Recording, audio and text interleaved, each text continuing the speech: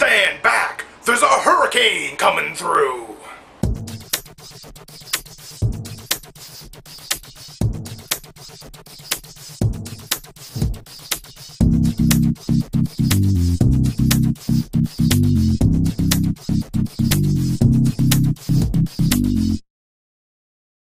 Hey! Welcome to episode number 69 of The Langille Show. My name's Brian Langille, and I'm going to try to do this episode in one take because I got a lot of shit to do and not a lot of time to deal with it with.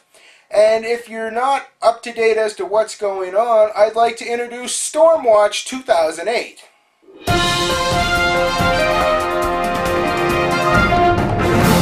I love theme music. Anyway, yeah, Stormwatch 2008 is all brought to you by our good friends from Hurricane Kyle. I refer to him as my good friend because I don't want to make Kyle any more angry than he already is. I live in Atlantic Canada, exactly where Kyle is about to hit. So people wondering, Langille, are you okay? Are you batting down the hatches? Is everything secure? Is your barbecue tied to your truck, which is, drilled down into the ground because we don't want any of that shit blown away? No, I didn't attach my barbecue to my truck. I thought that would be a bad idea.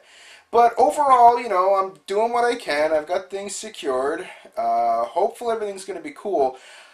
See, I'm a little more prepared this time than I was last time. And you're like, last time? When was there a last time? Well, that would be the time before this time. And that was Hurricane Juan, which incidentally hit exactly 5 years ago tomorrow, which is the same time Kyle's supposed to hit, which would be exactly 5 years. Funny how that works, huh?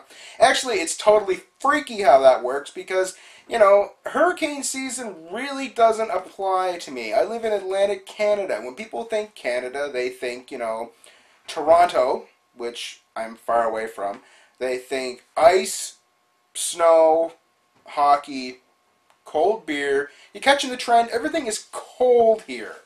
Hurricanes and cold weather don't really go well together, but apparently someone didn't get the memo, or that whole Al Gore global warming thing, it might actually have some shit behind it, because we're getting our second hurricane now in exactly 5 years. Now, I know what you're thinking. If you live in Florida, you're like, Langille, we get hurricanes every 3 weeks. What the f*** are you talking about? And yeah, you shouldn't swear, kids. Don't do that. I get that. I'm not downplaying, the seriousness of a hurricane. I get that.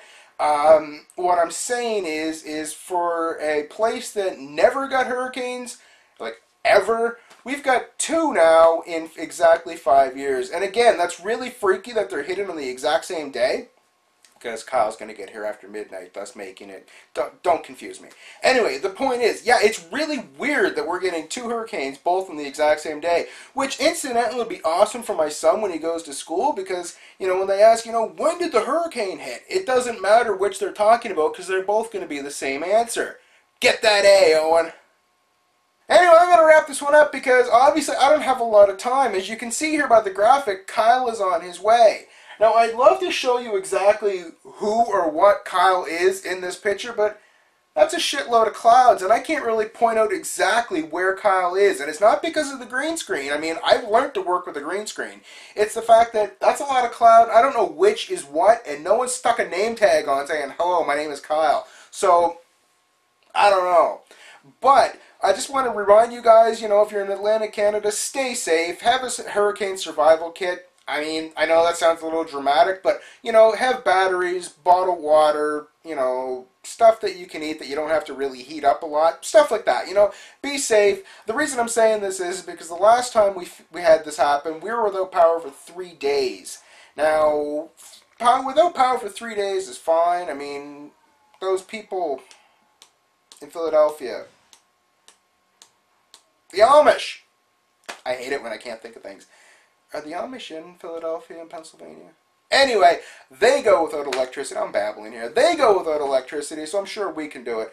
But, I've noticed something. There's not a lot of Amish people on YouTube. And I think it's because without electricity and without the lighting, and more specifically without the internet, it's kind of hard for that to happen. I think I've just solved that, I mean, we can have more Amish people on YouTube if we give them the internet. And I'm sure we give them the internet. It's a case of them taking the internet. Wow, I've somehow tied in hurricanes with the Amish. I'm not really sure how that happened, but that's what you get on the Langille Show, folks, because I start blurting stuff and boom, instant connection that you'd never connect the dots to. Anyway, yeah, I'm slightly nervous, as you can tell, because there's a hurricane coming through, so I'm going to wrap this one up. But thank you for watching. I do appreciate it. Thank you for the well wishes. Everything is cool. Hopefully we don't lose power, and if we do, it won't be for too long, because apparently I'm going to be on Blog TV next Friday. If you haven't seen the video yet, the link's in the side here. Yeah, Langille, live, Blog TV. Anything's going to happen. If I just tied in the Amish with hurricanes, you don't know what's going to happen on Blog TV. Anyway, yeah, take care. Obviously, you guys know where to find me because you're watching this video, but just for in case you're new to the show, you can find me at thelangilleshow.com and youtube.com. You can follow me on Twitter at twitter.com/Langille, and for the first time, you can follow me on Blog TV. I'll be at blogtv.com/people/Langille next Friday night at 8:30 Eastern, 9:30 Atlantic, and you can figure out your own time zones from there. Anyway, be safe. Everything will be cool in the land of Langille, I assure you. I'll try to get footage just so you guys can see what went down, and I will talk to you later. Take care. You know, I wasn't going to make any sort of blown away 69 jokes in reference to the Langille Show, episode 69, and hurricanes blowing in 69, blah, blah, blah. I thought I did really well not to do that, and then I ended off by saying, what's going down? Sorry.